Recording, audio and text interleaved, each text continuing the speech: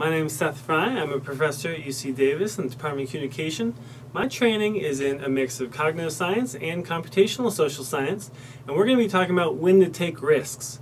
Before we dive into that, we got to motivate a little bit. Let's ask, what can computational social science teach? It can teach you a bunch of facts about human society. It can also teach you how to think good. And you're going to get a lot of both of those. I'm going to focus more on the second. Why? There's this dirty secret. This is terrifying, actually. Pretty much half of what we know in social science is wrong, and we don't know which half. We know this, we're discovering this, especially recently because of the computational revolution in social science has brought replication, taking something that someone else found and bringing it and just doing it a second time. That used to be a year project, a 2-year project. Now it's the click of a button. So because computers have accelerated the rate of double checking, we're now able to look back and find that this foundation that we thought we were on that was so stable is now shaky. So facts, they come and go, but learning how to think strong and learning how models can help you think better, that's something really worth working towards. And that's something that I can hopefully today, with our time together, show you, demonstrate. You already know that all models are wrong, but they can be useful anyway. Still, it's one thing to hear that. It's another thing to see it, to experience it. So here's my proposal. I'm going to write you live a couple of lines of code. We're going to take some decisions of real, actual importance to you in your daily life, and simplify them down to simple models, and write a couple lines of code and give you insight. This is my promise, this is my goal, to give you insight into actual important decisions in your everyday life. I think we can do it with just a couple lines of code. And this is going to do, I'm going to try to bring it home, this claim that as fake as they are, as simple as they are, that they can still actually be useful, not just for science, but for you. Important decisions in your life. It's a tall order. We're going to see if we can pull it off. We'll see if I can convince you. So, you face risky decisions every day. Everything from, should I go with my stable favorite thing at my favorite restaurant, or should I get this thing I've never had before? That's a small risky decision. All the way up to, picking the career that you'll work at the rest of your life, or picking the relationship that will take you through the rest of your life. These are all big, terrifying decisions, not just for you, for everybody. And some of them are sort of, we'll call them less risky. They feel less risky, like picking a new entree, and some of them feel more risky. And the sort of intuition, what we go through life sort of experiencing, is that the smaller risks, it's easier to go risky. There's no, we should gamble on the smaller decisions, but on the bigger ones, on the ones we'll live with for the rest of our lives, we should be more risk averse. We should be more neutral. So that's our intuition. We're going to challenge that with a simple model. I'm going to try to actually get you to come out thinking exactly the opposite. This is my challenge today. So, with each of these risks, we can think there's the long shot and the safe bet. So, your safe bet's your favorite entree. The long shot is this new thing you haven't tried before. Your safe bet is your favorite restaurant that's always consistent. The long shot is that restaurant you've never been to before that'll probably be worse, but every now and then is a lot better. Your safe bet in looking for relationships or looking for friends might be house parties with your other friends. You have a good sense everyone will be okay. The long shot is talking to a random person at Safeway. Most of those conversations are going to go really badly, but it's a big world out there. Every now and then, it's just going to go better. A safer bet in careers is going to be reaching out through friends, or maybe a headhunter. Some professional can get you a fine job for you. Where the long shot would be Craigslist. Most jobs on Craigslist are awful, but believe me, some of my friends have had amazing, totally unrealistically fantastic jobs on Craigslist. So you've got safe bets and long shots in all of these important types of decisions in your life. Here's our first modeling step. I'm going to model the safe bet versus the long shot as a draw from two jars, two piles of numbers. I want to pick high numbers from the jar, but I'm picking randomly. I don't get to pick. I'm just, I pick out a number, And the safe bet, I'm always going to pick the number 7, 8, or 9. The long shot, I could pick any number 1 through 10. So most of the numbers I'm going to pick are going to be lower, but every now and then I'll pick a better number. And this is our model. This is our model of safe bets versus risky decisions. We've already thrown away all the details. Suddenly in this model, I can't tell the difference between your career and your relationships and your favorite entree. We've abstracted all that detail away and simplified it down to a simple thing. Okay. With this level of simplicity, we can now dive into some code. Okay, so let's program this up. Our simple model of risky decision making. We're going to call that a complicated problem, and every complicated problem you break up into simpler and simpler and simpler parts. So the very, very first thing we're going to want to need is a random number generator.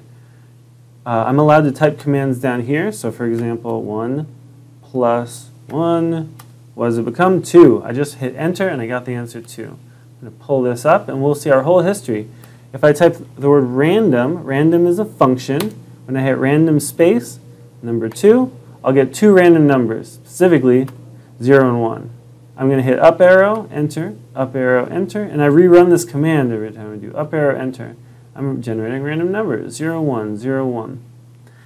We're going to want the random numbers 1 through 10. So let me write random space 10. Run that a bunch of times, I'm getting more random numbers. You're going to find, it gives me the random numbers 0 through 9. I'm never actually going to get the number 10. So you get the random numbers 1 through 10 instead of the random numbers 0 through 9 as they're coming up. All I have to do is take whatever number comes out of random and add plus 1. So now we're going to get, so this little line, random 10 plus 1, is going to give us the random numbers 1 through 10. All right, that was one of our random, that's our risky choice. Now let's code up our safe choice. Our safe choice is going to be the numbers 7, 8, or 9. 3 numbers. So I'm going to type random 3. And of course I'm only going to get the numbers 0, 1, and 2. So given the numbers 0, 1, and 2, how do I get the numbers 7, 8, and 9? Well, let's add 6. And if I run that, up, enter, up, enter, up, enter. That was wild. We get the numbers 6, 7, and 8. That was my mistake. Now we add 7, we get the numbers 7, 8, and 9.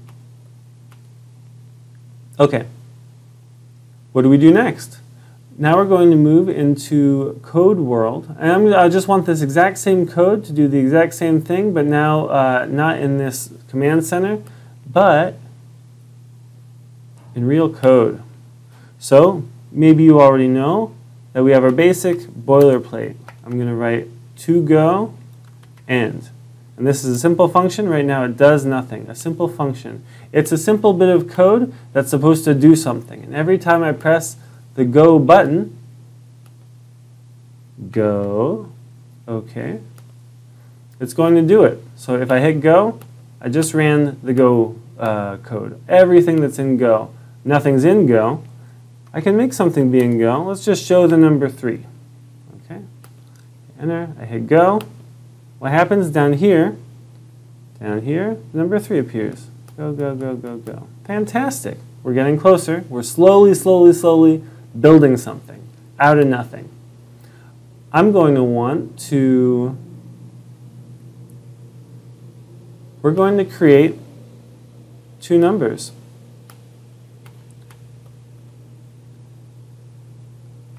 I'm going to create these 2 numbers that could mean anything.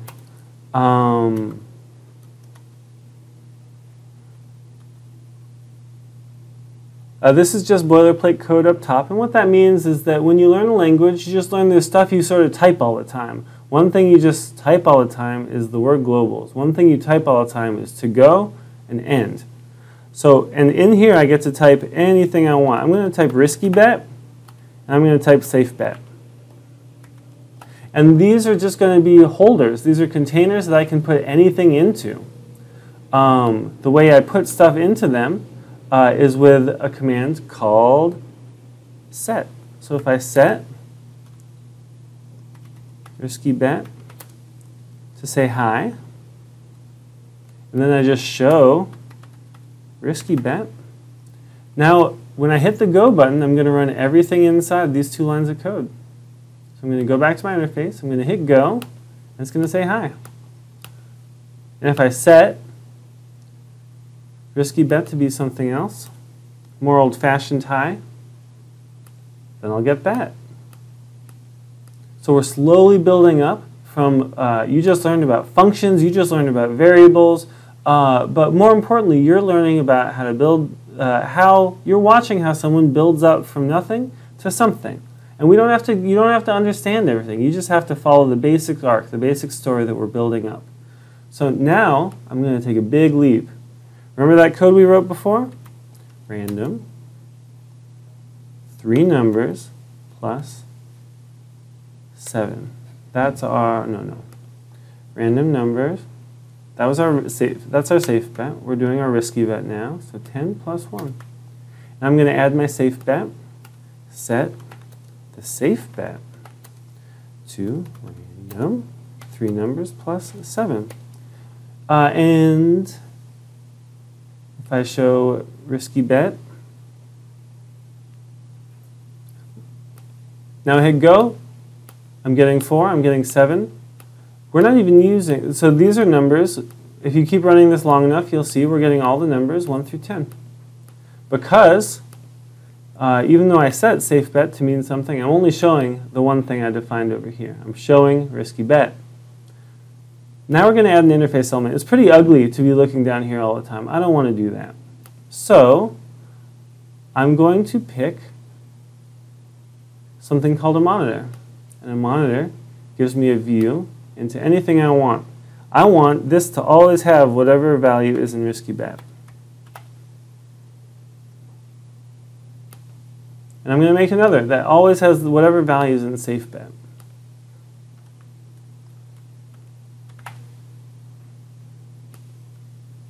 All right, so now every time I hit go, and I'll go back to my code. I don't need this line anymore. This show, we're not doing that anymore. We're just setting risky bet to a number. We're setting safe bet to a number. And if I hit go, every time I hit go, I'm redefining those variables. I'm setting them to new numbers. And let's look for some patterns here. Which one tends to be bigger? To me, it looks like safe bet tends to be a bigger number.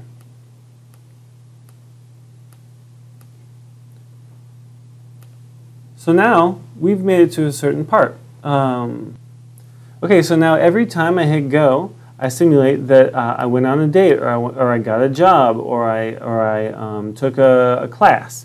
But I'm getting tired hitting go all the time, generating these random numbers one by one. So now we're going to go into, because I know how NetLogo works, I know it has something called n values. That's another function. What does it? Takes a number, let's say 10, and then it takes any code I want to put inside of these little blocks right here, which I'm going to put random 10 plus 1. Now when I run that, instead of having to hit go 10 times, I get this list of 10 things. So, because what I want to know, I don't just want to know each individual outcome. I want to know the average, my average experience over many dates, over many job interviews. So here's what we're going to do. After getting that list, I'm allowed to take the mean of all the numbers in that list. Okay? So I'm hitting up arrow, I'm hitting enter, and I'm rerunning that every single time. Now that's different every time, but if I made the list really long, like 1,000 numbers long, I'm not going to show you that. We're just going to take the mean. I'm going to show that the numbers become really similar to each other. The average of all the numbers 1 through 10 is about 5.5. So let's type that up in our code right here. I'm going to take risky bet. I'm going to put it in these blocks. I'm going to take n values, just like we saw. Take the number, let's say 100, okay? And I'm going to take the mean of that. We're going to find out, what are we going to find out? We're going to find out that the mean risky bet is always worse than the mean safe bet. If you were to go on 1,000 interviews, then you should really get jobs from your friends. The number risky bet is always lower than the number safe bet, very consistently. Okay? All right, so that was all when we're playing for the mean. So, let's surface from the code. We had two piles of numbers. We had a jar full of the numbers 7, 8, and 9 that I'm picking randomly, and we had a jar full of numbers 1 through 10 that I was picking randomly. And what did we discover? Well, it's no surprise. With enough draws, if I'm always taking the average of the numbers that I'm getting, and this is my average experience going out. This is my average experience at my favorite restaurant. This is my average experience doing job interviews or trying jobs out. The average of the safe bet is always going to be higher than the average of the risky bet. So you should be risk averse. You should avoid risky bets. When you're playing for the mean, when you're playing for the average over many experiences, you should play it safe and not take any risks. Now, that's not very exciting, that's not very interesting, it's not very surprising, certainly. I mean, you might have seen it coming before. Why did we have to write 4 lines of code even to learn this new thing about ourselves? Did I really gain new insight? Well, now we're going to make a distinction. We had a distinction between the safe bet and the risky bet. Now let's make a distinction between playing for the mean and playing for the max. Okay? Playing for the mean, maybe I'm not looking for a career. I'm looking for a bunch of gigs. And I just want to have the best average gig. Maybe I'm not looking for a long-term relationship. I'm just looking for a bunch of dates. And I'm not trying to, I just want to have my average quality of dates be high. And so on. So those are all playing for the mean. You're just trying to get the best average experience. But not everything in life is playing for the average. If you think about it, sure, your GPA is the average of how you did over many classes, but your GPA is different from your education. Your education is really about your best experiences over many classes combined. Your long-term relationships, they're not drawn, they're not the average of all the dates you went on. They're really you taking the very best out of those dates, taking the best person over a number of dates. Your favorite restaurant is the max over all the restaurants you've tried. Your career is the best over all the careers you've tried. For the most important decisions in our lives, more often than not, we're playing not for the mean, we're playing for the maximum over a big list of numbers, over a large number of draws from these piles of numbers. And playing for the mean is fundamentally different from playing in the max in your life, and it requires a fundamentally different approach to risk. So now, let's dive back into the code.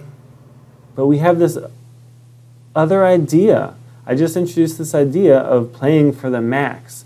That's when you're not looking to date, when you're looking for a long-term relationship, when you're not looking for gigs, when you're looking for a career.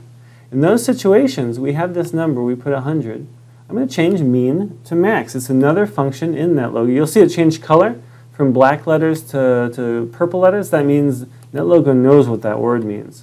We're going to take the maximum of 100 draws from 1 to 10, the maximum of 100 draws from 7 to from 7 to 9. What are we going to find? It's always better when you're playing for the max and you have 100 attempts to take the risky bet. Okay, well that's 100 attempts. What about just for 2 attempts? Or just for 1 attempt? For just 1 attempt?